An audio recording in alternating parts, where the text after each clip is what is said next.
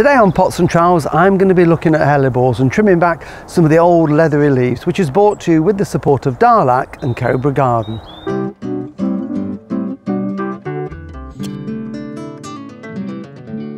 Hello and welcome to Pots and Trowels, and it's lovely to be outside in the garden. It's not very good weather, having said that. We had the frost, we've had the snow, and then we've had some really wet weather, and there's more to come. So the garden is very wet at the moment. I always think after snow it looks a bit tatty. Things have been flattened. Some of the perennials that were standing, like crocosmias and grasses, have now been flattened, but the ground is really too wet to walk on. So I'm just having a quick wander around to assess what I need to do in the next few weeks. And one thing I do want to talk about today though is hellebores, because they're now starting to grow and very soon we're going to have lots of flowers. Lots of different types of hellebores, and they're really good doers in the garden because they perform for several months of the year at this time of the year. One that's really good, and I particularly like, and I'm just going to carefully put my foot on this border, is this one here. This is Hellebores foetidus, often known as the stinking hellebore, and I don't know why, because I don't think there's anything peculiar about the smell. It's got really attractive foliage which is evergreen, so it's there all year round, but then at this time of the year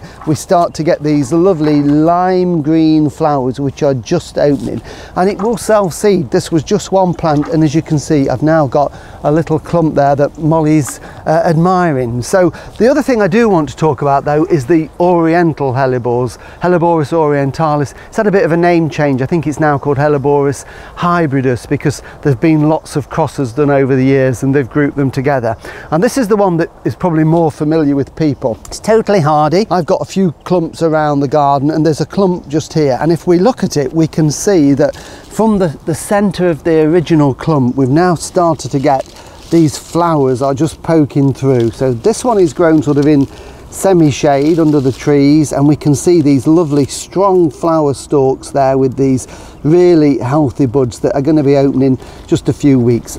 I always say where we are in North Yorkshire, from early February till the end of March, the hellebores are at their best. So what I want to do today is just a bit of trimming. So I've got my secateurs here, and this is last year's foliage.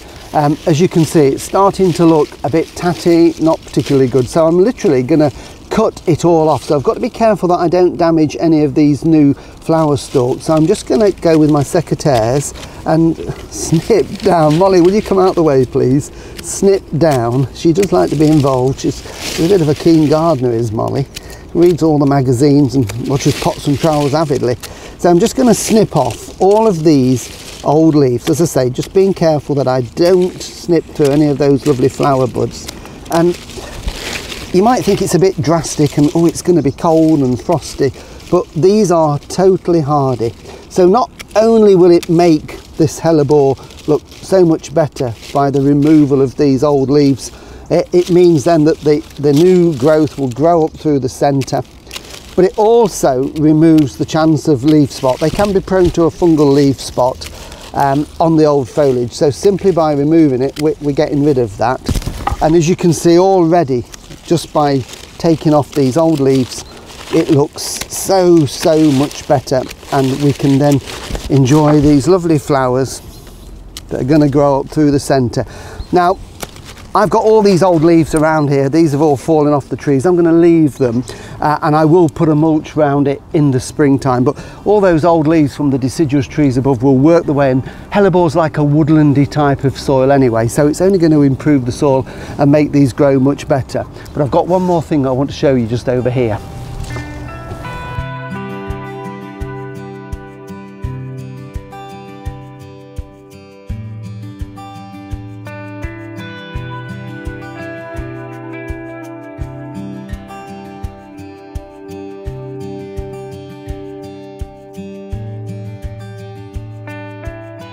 Hellebores are quite promiscuous in the garden, and as a result they will cross-pollinate, and you'll get all different types of hellebores growing from self-sown seedlings. And this time of the year, very often around an established clump, when you've cut it down like I have done here, you'll find lots of these little seedlings, and this is what hellebore seedlings look like here. So these just 2-leaf stage, but they've got that leathery look to them, and I've just got my dibber here and just loosened a few out of the ground, and as you can see, they're lovely strong seedlings that are growing just self-seeded all over the garden. So most of these, to be fair, will be hoed off when we clean through the borders in a week or two's time, but I like to save a few. So what I'm going to do is just, I've got a seed tray here with a bit of multi-purpose in, and I'm just going to dib in a few seedlings into some moist compost. I'm not doing them singly, I'm going to put them in pairs. It'll help them bulk up a little bit quicker, like that.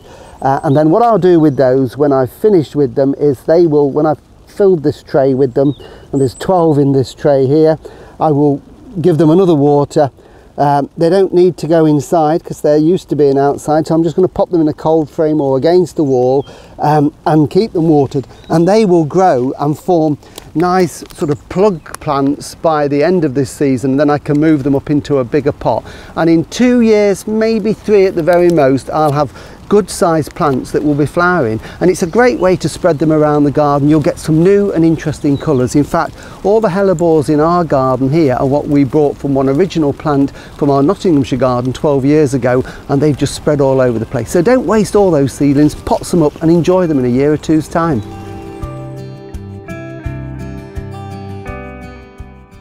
Well, thank you for watching Pots and Trowels, and right on cue the rain started, so it's back inside now, but thank you for watching and telling all your friends about us, and I'll be back again next week when I'm going to be with a scrubbing brush in the garden. See you then, bye.